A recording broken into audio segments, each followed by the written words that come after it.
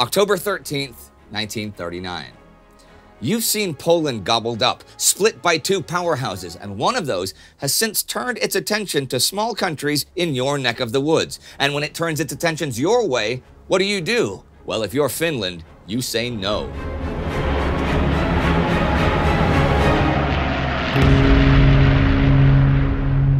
I'm Indy Neidell. This is World War II. Last week, the last significant Polish unit surrendered and the German and Soviet invasion of Poland is complete. A new Polish government is set up in exile, even as tens of thousands of Polish soldiers manage to escape their homeland. In China, the fighting for Changsha comes to an end with a Chinese victory. It is the first major Chinese city that has managed to defeat the Japanese. In the Baltics, Latvia agrees to allow the Soviet Union to use their military bases to spare themselves from an occupation. Now on the 10th, Lithuania signs a 15-year mutual assistance pact with them. This allows the USSR to have 20,000 soldiers on Lithuanian bases. On the 12th, come talks between the Finns and the Soviets. The Finns have already mobilized, being a bit leery of Joseph Stalin's intentions. He now has a list of demands for them. They must lease the Hanko Peninsula to the USSR and allow them to build a base there for 5,000 Soviet troops plus personnel, and also give over control of several islands in the Gulf of Finland. They also must give over part of the Rybaki Peninsula up near Murmansk and the port of Petsamo up there. There are nickel mining operations up there Stalin had his eye on. The Finnish-Soviet border in the Karelian Isthmus should be moved to a point 20 miles east of Viipuri, and existing fortifications in Karelia destroyed. In exchange, the Finns will get a big chunk of northern Karelia. Stalin says he's worried about an attack from the Gulf of Finland or the Finnish mainland, and all this is for his country's security. But what this would mean in real terms is that the Finns would have to abandon their main defense, the Mannerheim Line.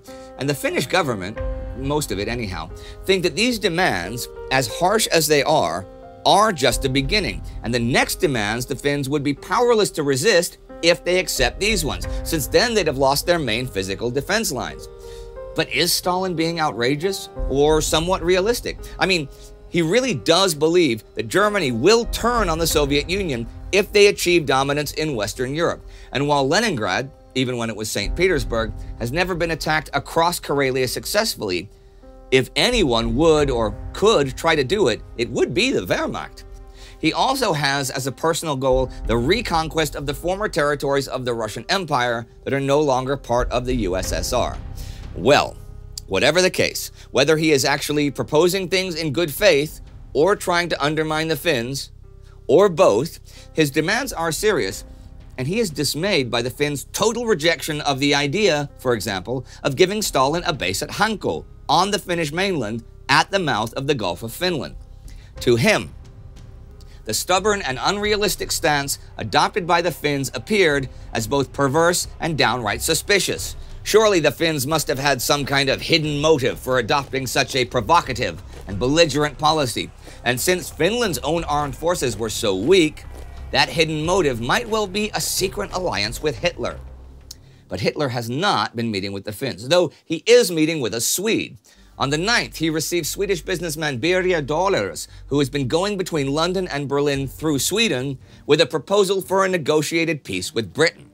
It originated with Hermann Goering, actually. Well, Dahlers says the British insist on restoring Polish statehood as one major condition. Hitler sends Dahlers back to say that those territorial gains are Germany's right, since they have to now fortify their border with Russia, and that Germany also wants back its pre-World War I colonies, or a suitable substitute, and that is a lot of land.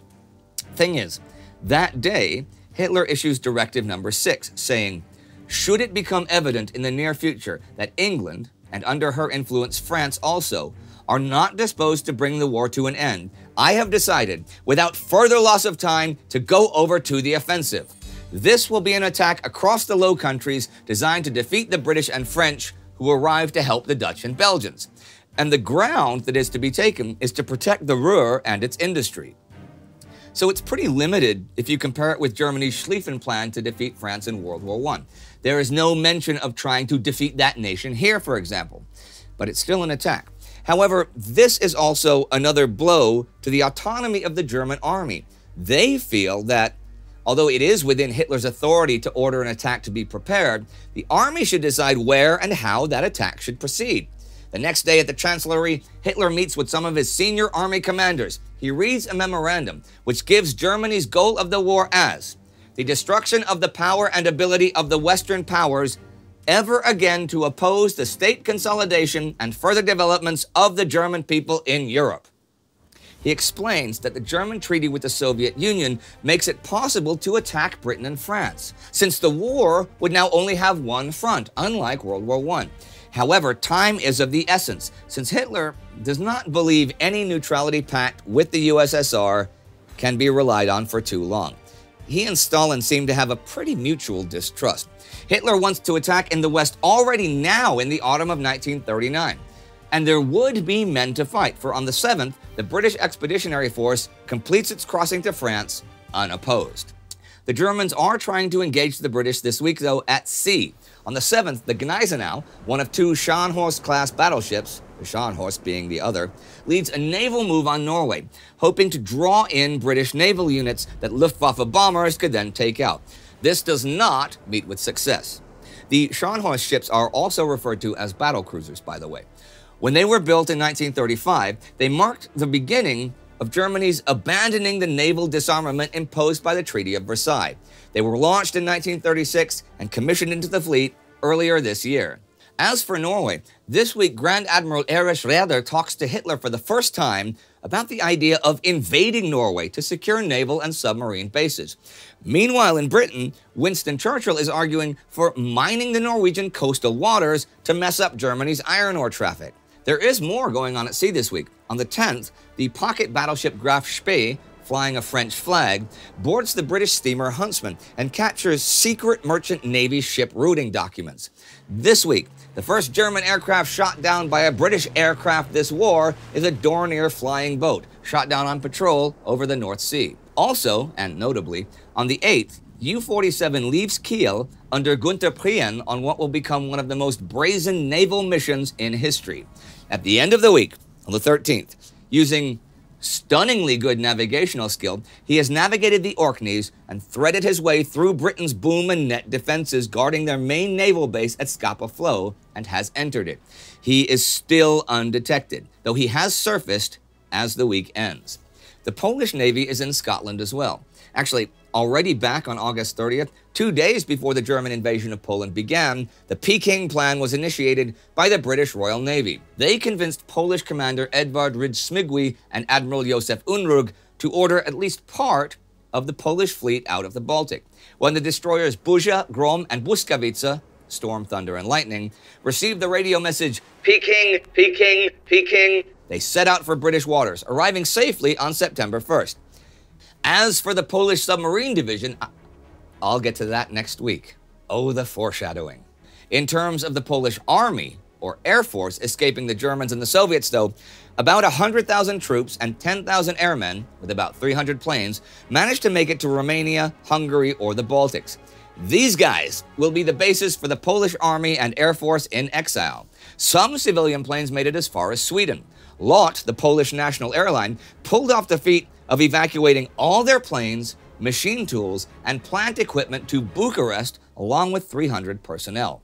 And here are two notes to end the week. On the 12th, Adolf Eichmann starts deporting Jews from Austria and Czechoslovakia to German Poland, while back on the 9th, Philipp Buhle sent out forms from the German Chancellery to all hospitals and doctors, for statistical purposes, to index all patients that are senile, criminally insane, or just not of German blood. 3 assessors will then meet and decide whether these people shall live or die. And that was the week. The Finns refusing Stalin, Hitler planning an impending attack in the West, and both sides thinking about Norway.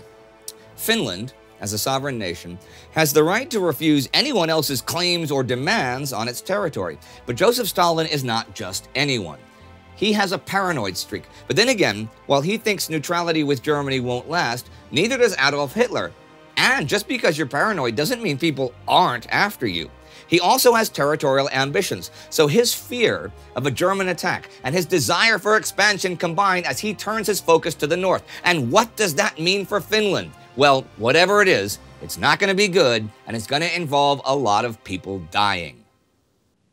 And speaking of former Russian territory, you can click here to watch our Between Two Wars episode about the Russian Civil War. And please support us at patreon.com or timeghost.tv. Your support is what makes this show exist. See you next time.